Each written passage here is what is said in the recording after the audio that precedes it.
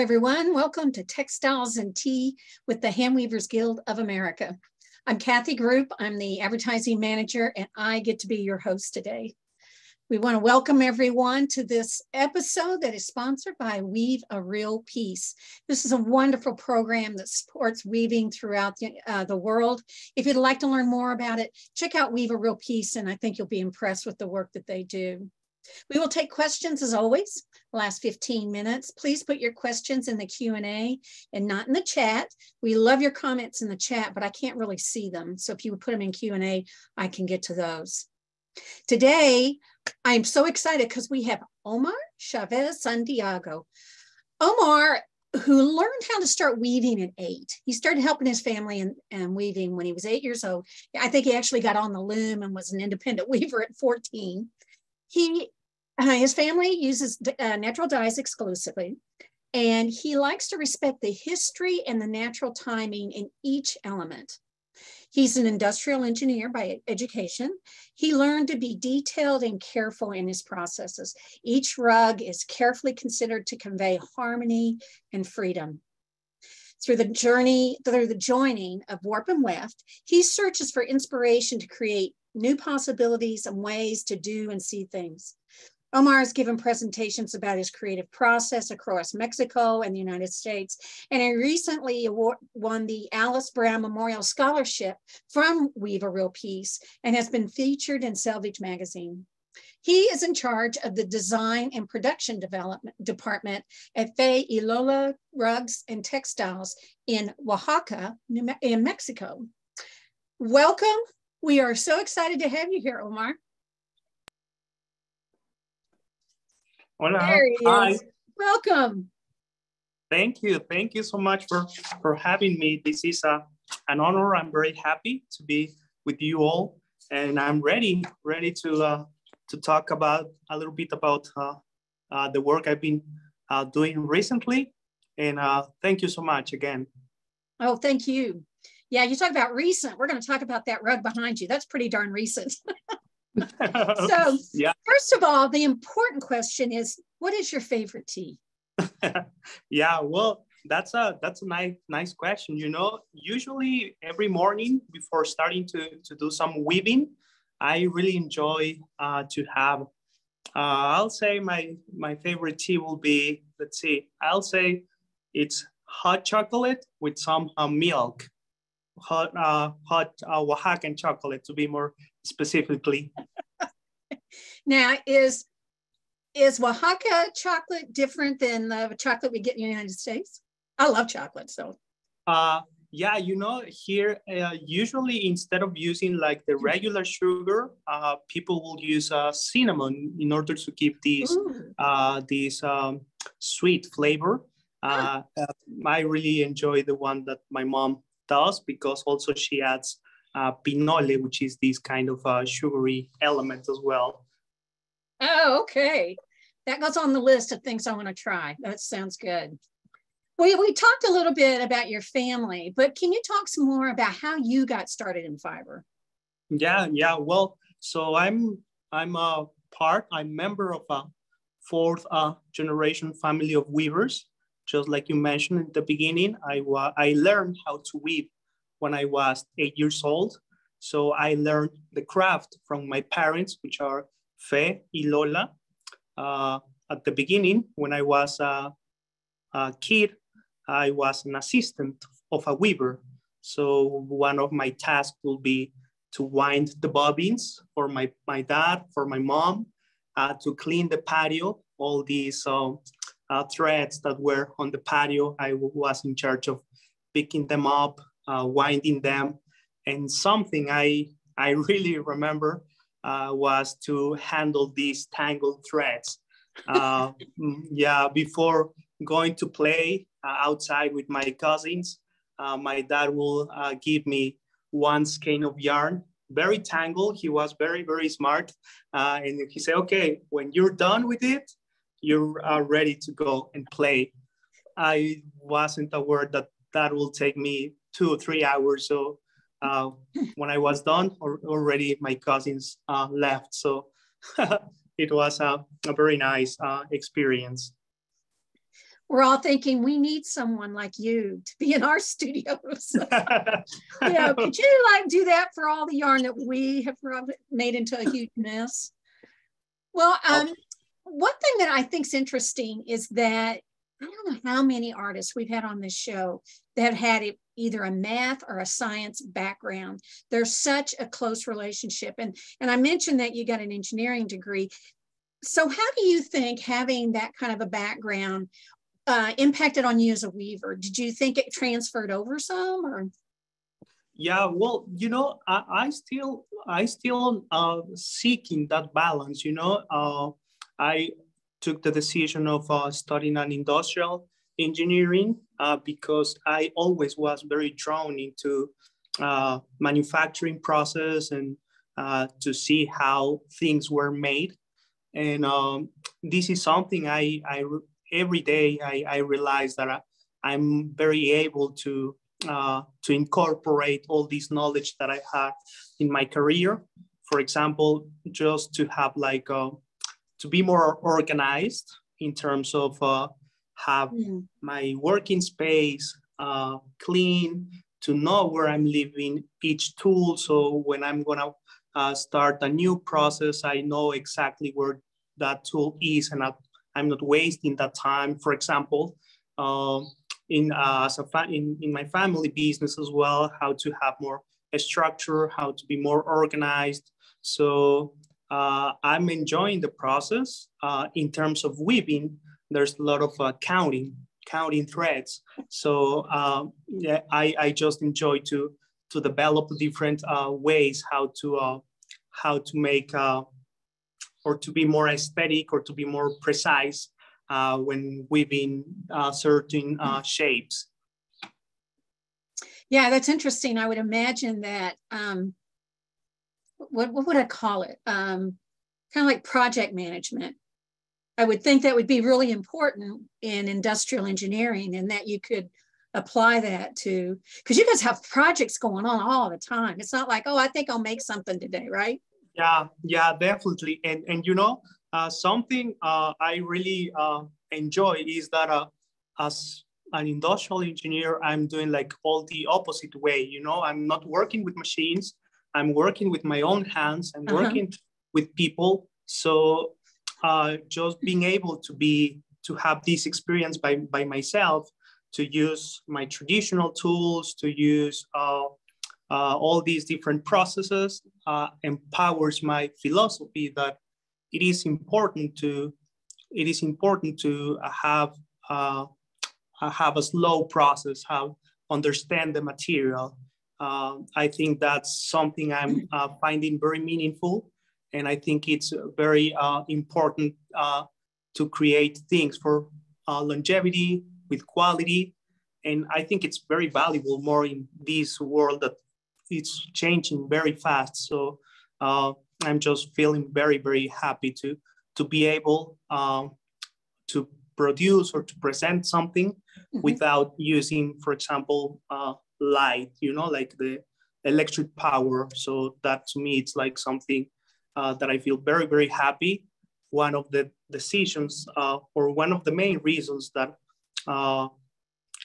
draw me to stay in my hometown and not pursuing an industrial engineer career was that I always wanted to be part of something that it's not having a dangerous impact on the environment. So with this, I'm very, very happy. All the time I'm working harder in order to keep doing research, to keep learning more, how I can be more sustainable, how I can be more efficient. So yeah, I'm just enjoying the whole process of finding this balance. Well, we're going to look at one of your some of your work right now. This rug just shows your bold use of color. It's just beautiful. So what do you think influences your color choices? Well, definitely will be all my surrounding. I'm surrounded by lots of tradition, by lots of color, lots of very nice landscapes. And as well, I always like to give the importance to my materials. So in this specifically rug, you can see some red, some pink, which is from cochineal, some orange which will be this blending of marigold and cochineal. So always I find inspiration in the materials I'm able to use: cochineal, indigo, marigold. I like to do research as well. By the other hand, I'm a huge fan of Joseph Albers, so I've been reading and doing a lot of research on his work with color theory. So I think this blending of my own experiment and with this research brings to life these color combinations. Joseph Albers, huh? Yeah.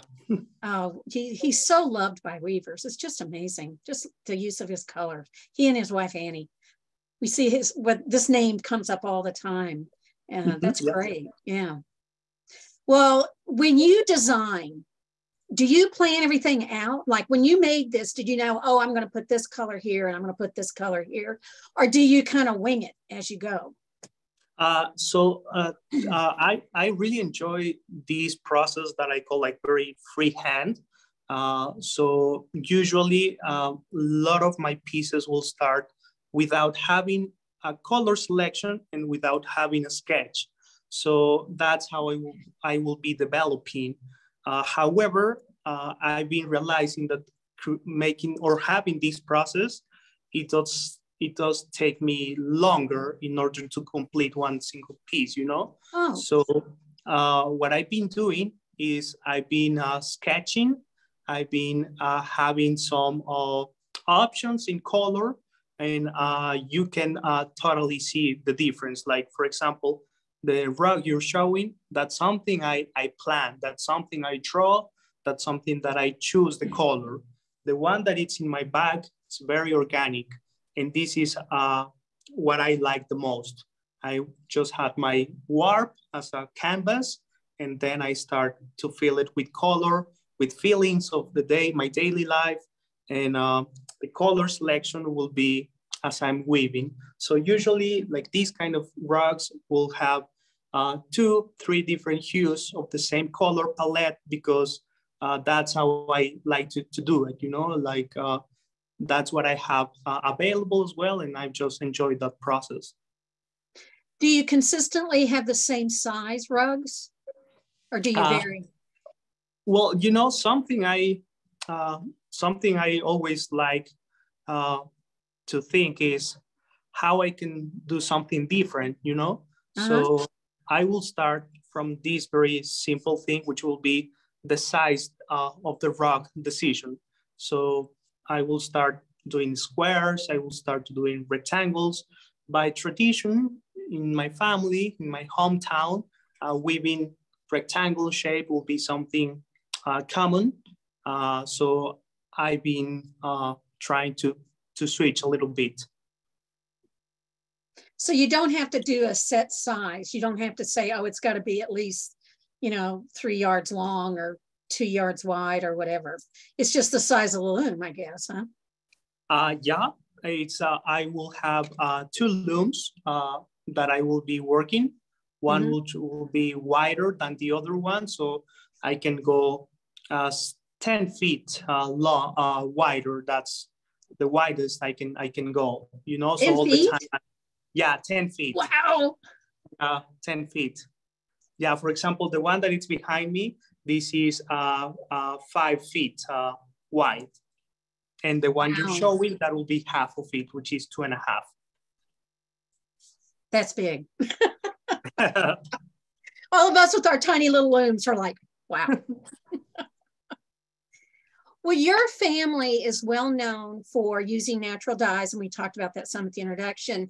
Can you tell us why your family made this decision to change to natural dyes and some of the challenges that you encountered making that change? Yeah, well, you know, I'll say the main reason was the main reason was because my parents started to be aware of the impact that they were doing or they were having by using synthetic dyes. So this is a topic that it's very interesting. When working with chemical dyes or synthetic dyes, in order to fix color into the fiber, you need to use different toxic chemicals. So my parents were aware of this. My two siblings that are older than me, they were little, and they start to have these, my parents start to have this concern that they didn't want to have this smell all over the house, because something important to say is that our workspace will be half workspace and then have living space, you know? So dining area will be in the center, inside of the patio, in the middle of the patio. So when you're having a chemical process, obviously the smells are very strong. And that was one of the main reasons that my parents didn't want to have any health issue, first of all. And then my parents realized that they wanted to do something more artistic, more where they can just keep experimenting and keep learning. And they really enjoy to be in contact with nature, with the material. So my parents, they've been a big inspiration to me. Seeing their process since I was a kid, it's been very inspiring. And yeah, so I'll say the main reason was health, a health impact. And it's been a very hard journey, you know, switching from a process to a one that it's more, a one that it's slower. When working with natural dyes, you're not aspiring into a mass production. It's important to mention that we're making these, we're crafting rugs for making a living. So one of the easiest ways will be to have a mass production, to have faster process. And my parents took that decision of stopping probably that way of making things and doing it slow.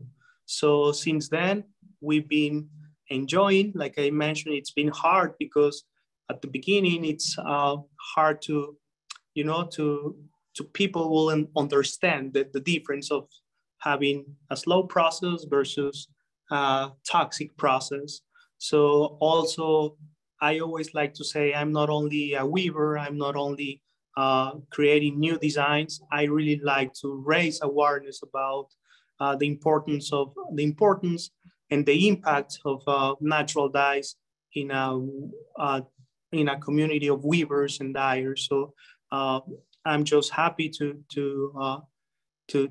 have people at my studio sharing them my process, having these talks, these discussions of the use of natural dyes. Well, I heard you talk one time that the transition, you didn't get a lot of support from the community doing that they weren't exactly excited to give your family the details or the knowledge on how to do that. Is that true? You know, so it's since we're part of a community where mainly, well, I'll say more than half of the population will dedicate their lives to weave. So there will be families, there will be people that probably they feel a little bit jealous about what they know. So probably sharing won't be like an option, because it seems like will be like competition. So we're in this transition where we're having as a family project, we're opening our studio in order to have people interested in learning, so we can spread the word of the use of natural dyes. When you know something, a lot of people will probably like to keep it a little bit more for themselves. That's true. I get that. Well, I think it says a lot about your family that instead of being told, they went and found the information. They did the research. They figured it out. So, kudos to your family. When you started weaving, I heard you say that you started out like most of us with just straight lines, and you, as you progressed, you learned more about, curves like the ones behind you. And, they're so much harder. What little I know about tapestry weaving and rug weaving, it's harder to make those curves. So how do you decide? I mean, do you ever get to the point where you're like, it really should put a curve here, but it's just too much trouble. I'm going to do a straight line. How do you decide where to put things? Is it strictly on what you want, or? Yeah, just like you mentioned, to do stripes will be like the basic technique, which will be faster to weave. However, I do get bored very easy. So I've been trying to do plain rugs of only lines, but I do need a challenge, So the philosophy of my work is that my designs or my rugs, the design of my rugs the decision is moved by a challenge. I need to find a new challenge every time I'm weaving a new rug. So I think this idea has given me the power to all the time try and to challenge my skills, The only way to enhance your weaving techniques will be by doing it, by practicing, by exploring. And this is something I'm very drawn to, this continuous exploration of shapes, of texture. So this is a very good example that you are showing. I just like to make these rounded shapes. And something that I really enjoy about making a curve is that I always say this, weaving curves are very jealous because I cannot be doing something else. I need to pay my full attention to curve, because if I'm talking, if I'm thinking another thing, the curve won't be rounded. It won't be symmetrical. At the beginning, I was talking about counting threads, and that's actually how I'm gonna weave a circle. So the idea will be, I have a thread that is my center. I will count the same amount of threads from the right side to the left side in order to have a symmetrical. And this is where I need to that my attention is to be only in the curves. So I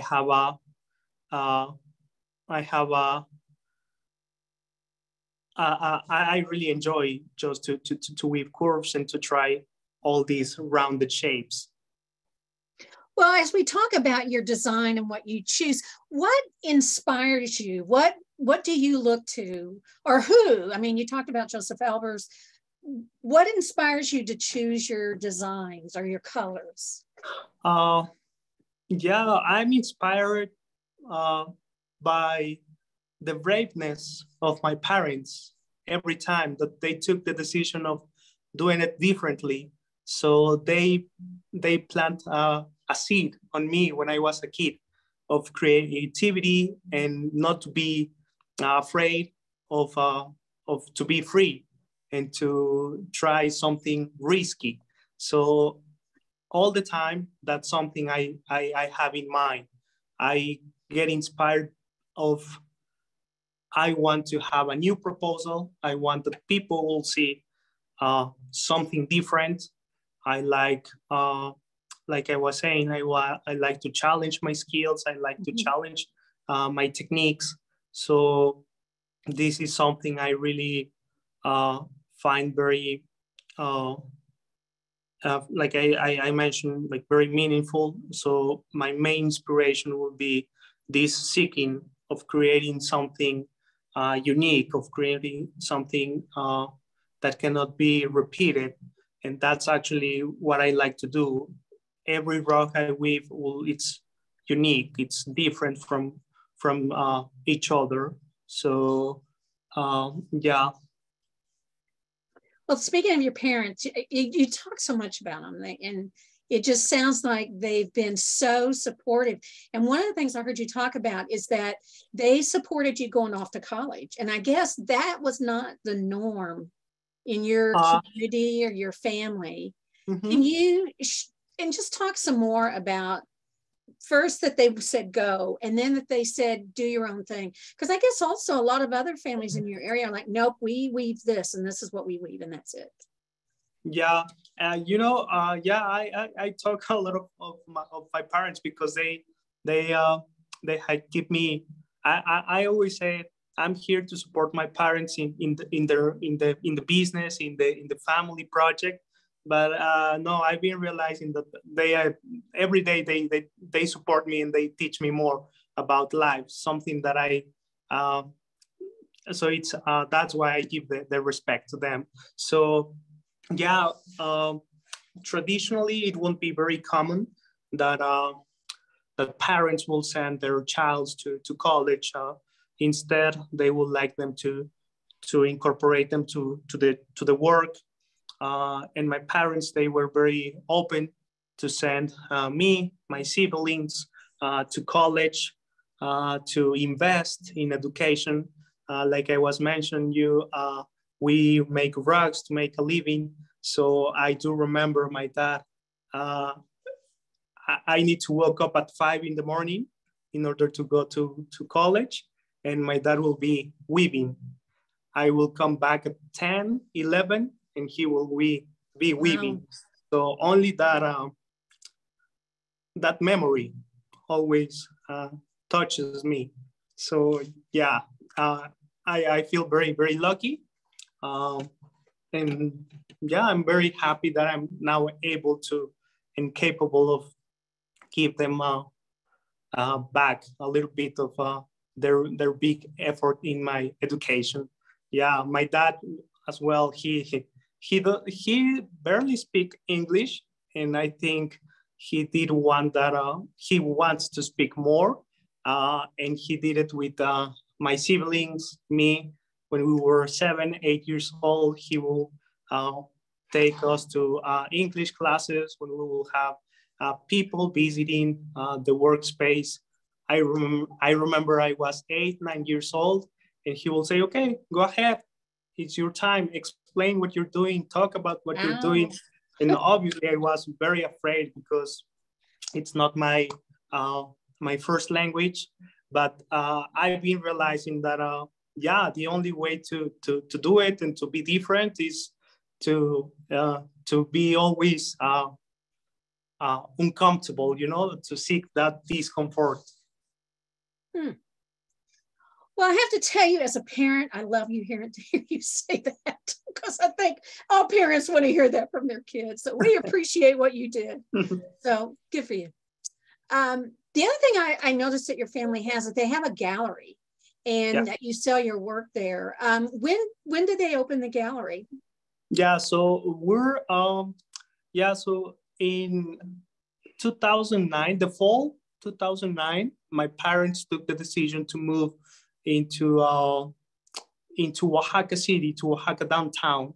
And the main reason was that here, our workspace, we're not located in the main avenue. So it was, and still hard that people will find us.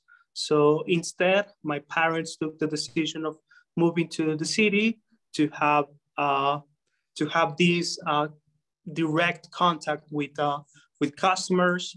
my dad, my mom, they like to talk about their feelings, or to discuss the work with all the people that it's interested with in textiles. So it was opened in the 2009. So this October, we're gonna be having 14 years now that my parents opened the first little shop in downtown in Oaxaca. Well, the other thing I'm curious about, when you have siblings, when you have brothers and sisters, and you're all in the family business, how do you find your place in the business? Because it sounds like you have one sibling that kind of specializes in this, and another sibling specializes in this, and your job is this. How did that all work for you? How did that work out? I think we've been very open with my siblings. They older than me. I'm the youngest member in my family. So yeah, through a lot of communication, through a lot of confidence, we just put in the table all our feelings, all our goals, and we will be pursuing them. But then each member adds value to the entire family. So I've been very lucky to be in a family where there's a lot of respect for the work of each other. There's a lot of, we take a lot in count what the other wants and what can be offered. So it's been, I don't want to say easy, it's hard, but it's been through a lot of communication all the time. It's hard to have or to run a business with your family, you know, because sometimes if someone is doing something wrong, probably you cannot get mad, or you cannot say, you cannot get mad with it, because when you're done of that work meeting, you're probably gonna have dinner with them, you know. So a lot of patience, and that's another thing I enjoy. Now, are you and your father the only ones weaving? Are there other people weaving? We're Faye Lola is my dad, my mom, myself, my siblings, and we do have an extended family. Do they weave? They weave. Okay. And then, you know, we like to clean the rugs at the endings. When a rug comes out of the loom, we have these tassels. We do this extra work in order to clean and have clean endings. So we're all the time making bigger and bigger our team with our extended family. Wow. We could do a whole show of just your family. Talk about everybody's work. Does everybody's work look different? Like if I walked into your shop, could I go, oh, this is Omar, I know his, and this must be, you know, his sister or his brother. Yeah. Does everybody have their own style? Yeah, we do all have our own style. Yeah. Do you? Oh, that's great. For many artists, when you talk about selling, for many artists, they have to find that balance between what sells and what you want to do because you think it looks great. How do you find that balance? Yeah, that's a very great question, you know, because just like I was saying, I like to do something that fills my heart.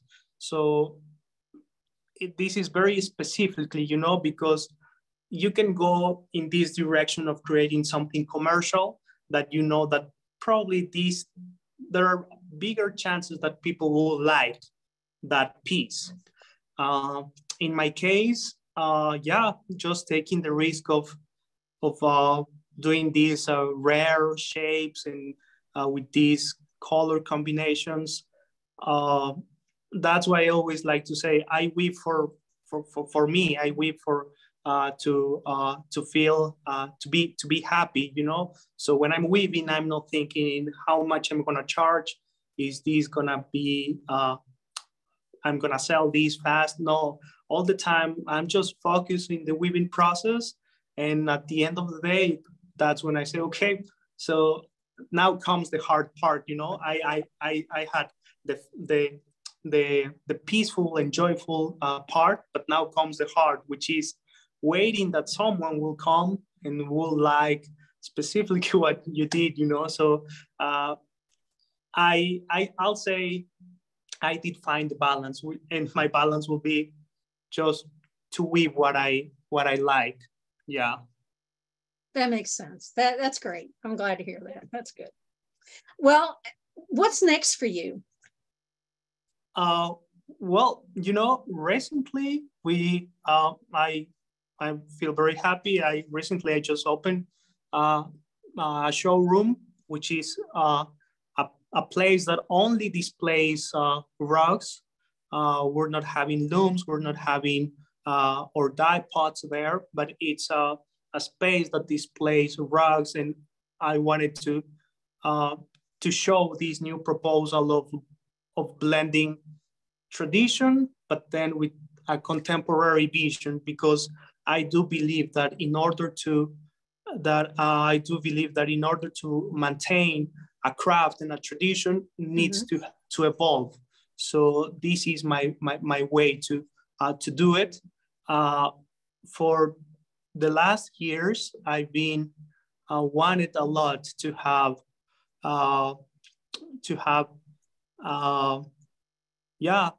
a residency. So that's something I'm seeking. I would like to do it outside my country. Every day I feel ready. I know more what I want. So I'm in this transition of finding the right place. So I'll say that will be the next for me. Oh, that's exciting. We're all excited to hear about that. That'll be great. Well, Thank you. Wait eagerly for your announcement. You got to let us know so I can pass it on to everybody.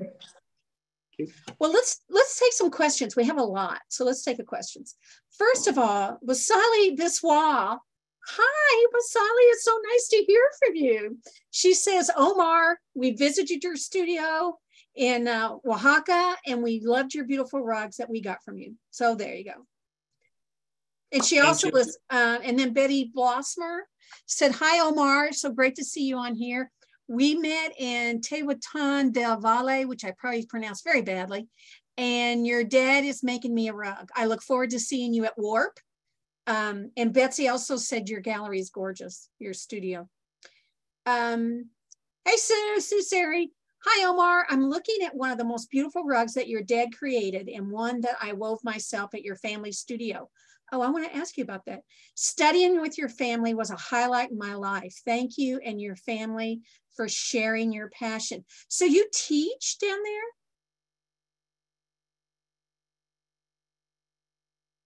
there? Yeah. We do, with my dad, we do have this weaving experience, this weaving program of 4 days. So we go through very basic techniques, making lines, making triangles, making rectangles. And it's a 4-day, 5 hours daily. So it's a very, like I was mentioning, it's important that people will understand better the craft. That's the main goal of this program, that people that are interested in this craft can have a better understanding of the rug making.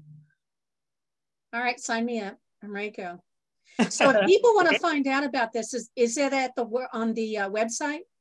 You can find that Lola? in the website, Fei Lola. We're just updating some sections of our website, but yeah, you can either send us an email, you can either send us, if you're on Instagram, send a DM, and we will get all the information through these platforms. Oh, wow. Well, I'm ready. Okay. Elizabeth Nisley wants to know, Omar, when you weave a rug featuring curved corners, does it radically change your own feeling about the rug? Yeah, totally. You know, by tradition and by history, rugs are meant to be for floor. So something I really want to do and to offer is this new proposal of a rug can be seen as a wall hanging piece. Yeah. So how I can make this happen? So I start with curved edges, and yeah, it totally changes. You know, something I like to say and is that I'm using traditional tools. I'm using a traditional process, but then what I'm able to do and capable to do, it's and presented in a more contemporary way. So just making this balance of traditional with contemporary, it's something I enjoy. Well, somebody was asking where you sell your work. Obviously, you sell it at the your store. Do you sell them? Do you guys sell online? Like if I go online, could I buy one? Yeah. Usually, mainly will be in our store in Oaxaca or in our workshop. We do have an online shop, and that's where you can get some of our work as well. Like I was mentioned, I'm in this process of updating it. So yeah, that will be the ways. The same. You can send either an email or DM through Instagram, and we will get all the information. Well, Karen LeBlanc wants to know that, are there other people that inspire you other than Joseph Albers? Are there other artists that you follow or that are rug weavers or tapestry weavers? You know, I really enjoy to see the work of Annie Albers. It's a big inspiration as a weaver. I do really like Paul Klee.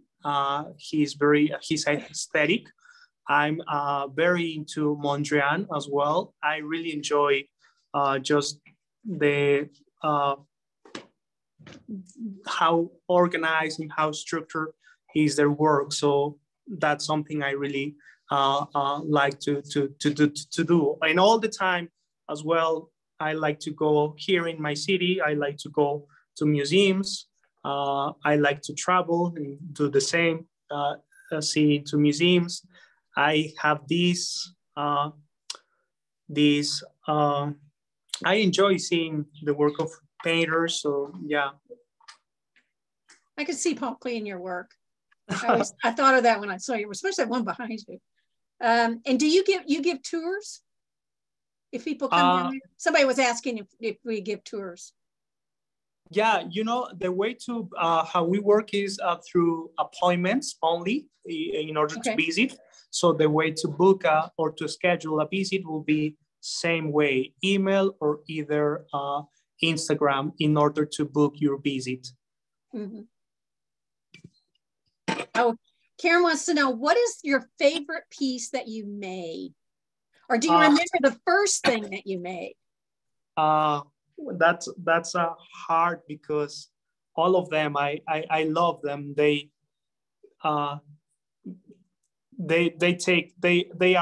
a part of me. So it will be very unfair for me to have a favorite. But if I will have to choose, I will say the very first one I wove, because with that I start this journey. But yeah, it will be it's hard to pick. It's like one. Your children.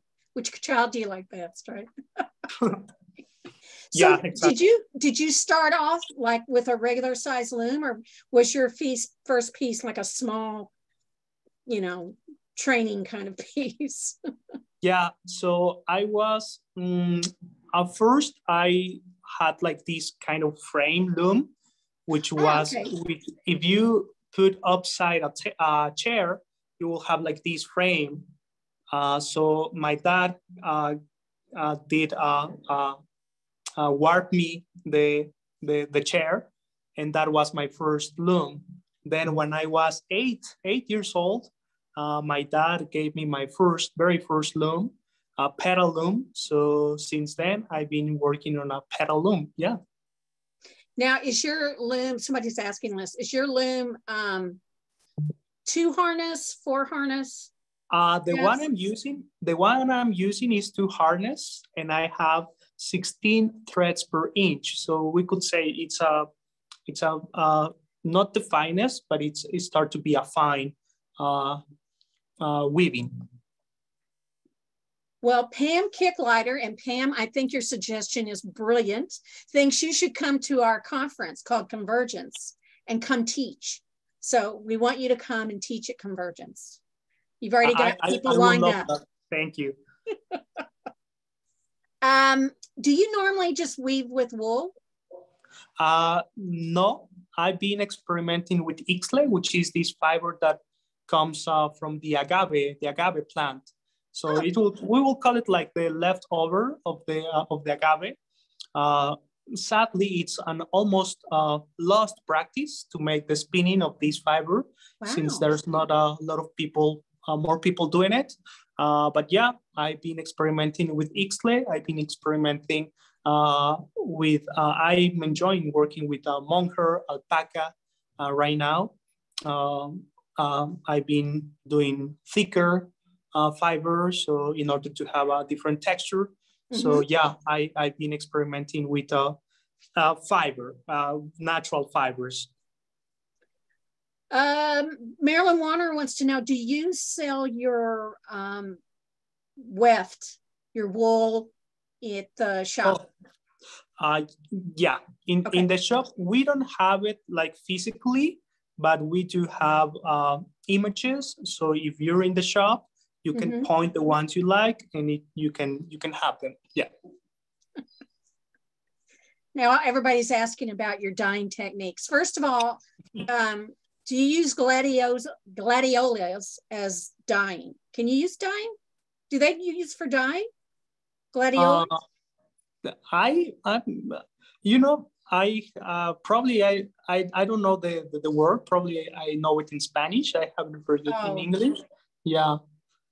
All right. But well, knows what that is. Well, my sources will be mainly my sources will be indigo, cochineal, marigold, pomegranate, zapote, and yeah, I'm able to get hundreds of different hues only from these 5 sources. Wonderful. Now people want to know what do you use to set your dyes? Oh, so well, since it's the fiber I'm using, it's a protein fiber, so I need to use different mordants. So the one I will be using the most will be alum. Oh, okay. All right. There you go, Michaela. Sorry, it's alum.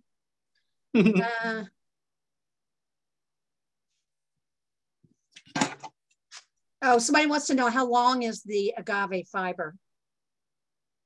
What's the length of it? Oh, the length. Oh, well, that depends. You know, it could be either 10 feet. It could be either less than that. I think 10 will be like the max. Wow, we're getting a tour. Look at this. Yeah. Wow, isn't that gorgeous? Yeah, this is my family's where we're hanging our rugs. Now, I forgot to finish the story. That rug that was behind you, you said you just took it off the loom, right? Yeah, like 2 days ago. 2 days ago. Yeah, like 2 days ago. All right. People want to know if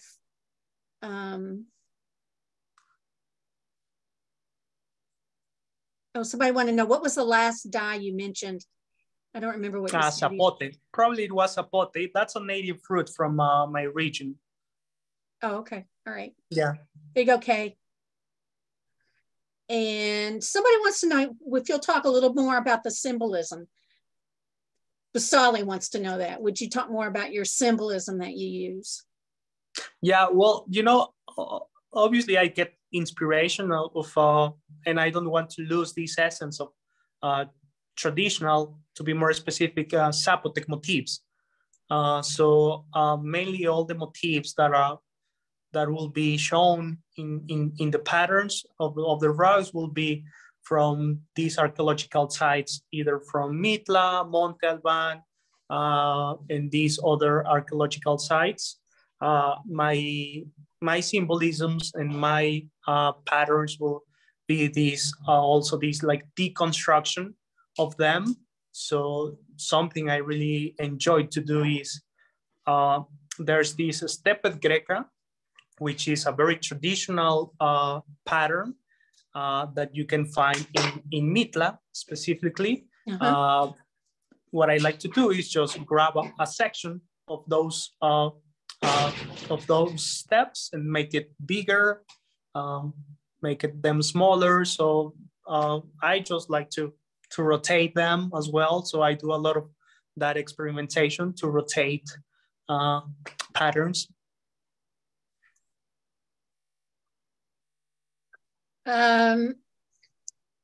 Kay wants to know, what do you do to finish your rugs after you take them off the loom? You talked some about doing the fringes. What else has to be done to them? Yeah, well, me, I like it when it's out of the loom. I like to put the rug on the floor for one day in order to, since I'm applying tension when I'm weaving, I do this in order, usually rug will reduce the size. So I like to do that to wait for one entire day. And then to clean it, I like to steam it, steam my rugs as well, not from very close. I like to do it from a little bit far. And yeah, the ending, which will be one of the most hardworking activities when ending a rug comes. Yeah. It's always the details at the end that kind of gets us all. Well, I am so excited that you are on here, Omar. You have your whole cheering section here today. The chats are all talking about going down there and meeting you and your family. And just a reminder, somebody else asked about that. If you're interested in going down and seeing Omar take a class, go to his website, and it's in the chat, and then we're going to talk about it here in a second. But thank you so much for being on here today. This has been so much fun. I appreciate it. Thank you so much. I really appreciate it. Like I mentioned at the beginning, I feel very, very honored, very happy. And yeah, to all the people, if you're interested in textiles, feel free to visit. You'll be always welcome. Great, great. And we're going to figure out how to get you up here. We need to do that. All right, if you're interested, failola.com. Go there first. And you're going to see some information. If you don't see what you want, he also said, go to his Instagram, and then you can message him through that way. And he will get you the information about coming down, and whether you want a tour or a class, or you just want to go to their shop. And there are things in the chat also about other tours that include Omar's business. So check into that if you're interested in going down there. But there's a lot of information about his work and other things too. We do want to thank Weave a Real Piece for sponsoring today. They do incredible things to support artists, as you know, the scholarship that Omar had. Check them out if you want more information. There are organizations here in the United States. Somebody was asking if it was in Oaxaca. It is not. It's here in the United States. Somebody has put in chat more information about the organization, and we thank them. They have been a very good supporter of all the programs here. If you are interested in being a sponsor for Textiles and Tea, whether it's your guild or your business, or if you want to honor someone, please go to our website at weavespindye.org, and you can learn more about being a sponsor. We have another Jurors Talk coming up. This one will be about the basketry, dogwood to kudzu. It was, again, all the entries from Convergence this past summer. We're going to have a juror, Judy Zugish, will be talking about the insight and the imagery and why she chose what she did, and her thoughts on the artist and their piece. So if you are interested, it's this Thursday at on February 2nd at 1 p.m. Eastern time. If you are interested, you can sign up online, weft&D.org. HGA members will get a discount, but it is open to anyone who would like to watch. This will be our last one. We did all of our juried shows. When you sign up, you can watch it later also if you don't get a chance to watch it right then and there. And you can see anything later through Handweavers Guild. If you want to watch another episode of Textiles and Tea, if you would like to watch this one again, you want to share it with a friend, it is on HGA Facebook. You can watch it there. It will also be on YouTube. And I encourage you to sign up and be sign up with YouTube, and then you can watch it and they'll let you know when a new one has been uploaded. Thank you all so much for being here today. Again, just a reminder, big thank you to everybody who has supported HGA over the last few months, over the last couple of years. COVID just about did us all in. And our members have been wonderful. You've rallied, you've really helped HGA survive and blossom in a lot of ways. I think we've all talked about how lemons got turned into lemonade. Textiles and Tea is a great example of that. You know, we just thought we would do this during COVID and we'd be done, but it's just been so much fun. We've kept going. So thank you so much for your support.